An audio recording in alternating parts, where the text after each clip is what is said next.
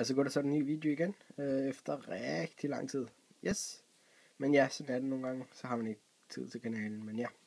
Yes, denne gang skal vi lige kigge på det nye iOS 7. Og alle de nye features, der kommer med. Men ja, det bliver sådan en lille hurtig, kort video. Yes, så lad os kigge på nogle nye ting. Først og fremmest så er alt blevet redesignet, hvis man kan sige det på den måde. Der er alle ikonerne og det hele, det hele er blevet ændret. Men ja, lad os kigge på nogle af de første ting. Her, der er faktisk ud fra låseskærmen, før du overhovedet låser den op, der kan du faktisk direkte gå til dine notifikationer. Du kan læse alle dine notifikationer, ubesvaret, alt. Med det papir, det hele, det kan du faktisk læse i dag.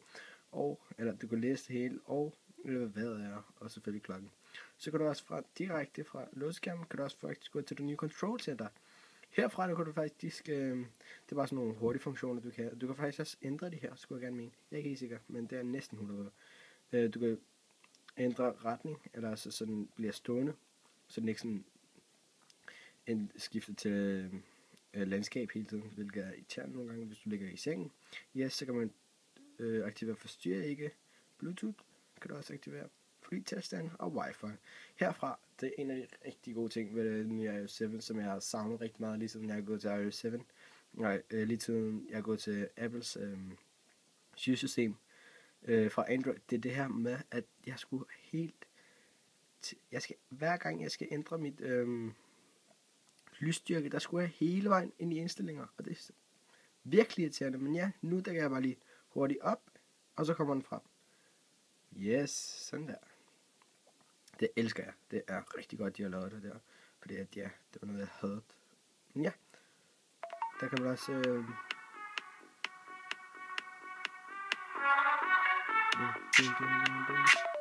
så kan man også afspille musik herfra. Så er der noget airdrop, det kommer ind senere. Og så er der også nogle andre hurtige funktioner, som du også kan ændre. Du kan gå direkte til kameraet. Her har vi lommeregner, men også direkte kan gå hen til. Og hvad har vi mere? Der har vi tid.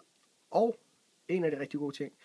Det der irriterede mig jo iOS, det var, at jeg skulle faktisk have en applikation, før jeg kunne få bare sådan en lommelygte. Helt normal lommelygte. Nej, det skal jeg ikke mere. Så jeg fører bare mine fingre op. Bum, der kommer den derned. Lommelygte. Sådan der. Sådan det skal se ud. Og så kommer vi hele ved interfacet efter man har været efter man er kommet forbi låseskærmen. Så yes, lad os kigge på nogle af de nye ting. Vi har snakket om notifikation og det andet. Så nogle af de nye ting, det er faktisk, hvis man kigger, så kan man faktisk se, at den baggrund der, hvis man kigger ordentligt, så bevæger den sig faktisk i forhold til, jeg ved ikke om I kan se det så godt, i forhold til hvordan du, I kan se det måske, I kan se det på stjernerne der, de bevæger sig lidt. Nå. Ja, det kan jeg godt. Men ja, jeg synes, det er fedt, de har lavet det, men jeg ved ikke, om det er ubrugeligt eller ej. Det vil jeg ikke kommentere på lige nu. Og som I kan se, så alle ikonerne er blevet redesignet. Selvfølgelig ikke selve applikationerne, eller selvfølgelig ikke de andre applikationer, som er fra App Store, men alle de her applikationer, som du får med, de er alle blevet redesignet. Også den måde, for eksempel, lad os gå på kamera.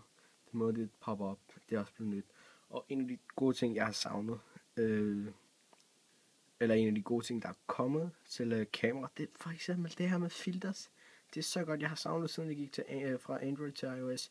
Det der med filters, det der med, at du tog et billede, det bare blev så kedeligt. Nu kan man sætte noget personlighed eller noget ind. Og det er så fedt, at jeg kan få noget. Ja, jeg ved godt, man kunne få Instagram og sådan noget, men altså, ja, nogle gange så savner man sgu, at bare sådan få nogle hurtige, lidt stil over billedet. Ja. Lad os lade være med at snakke så meget mere om det. Og ja, jeg synes det er fedt nok, at de har ændret det hele. Ja, de har kopieret meget. Ja, det vil jeg lige indrømme, at de har, men for eksempel, jeg vil faktisk hellere have, at de kopierer og stjæleragtigt, hvis man kan sige det på den måde, end at det bare er det samme kedelige lort. Ærligt talt, altså, det synes jeg sgu. Og ja, så det er faktisk blevet en blanding af Windows 8 eller Windows Phone 8 Android og iOS sammen. Og det er faktisk fedt. Keyboardet er også blevet ændret. Ja, det snakker vi ikke så meget om nu. Ja, der var sådan en hurtig, quick tur på den nye iOS 7.